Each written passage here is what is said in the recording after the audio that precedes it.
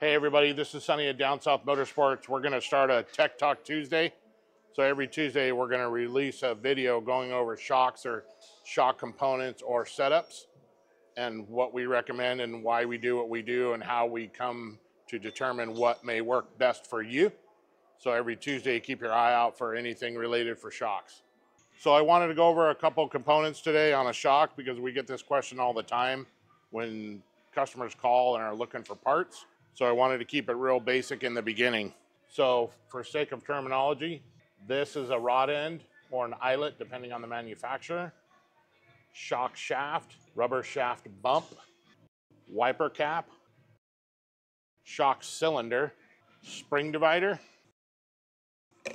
These are crossover rings. These determine on a standard dual rate when it transitions from the initial rate to the bottom rate, or on IFS front ends like on a trophy truck or 6100.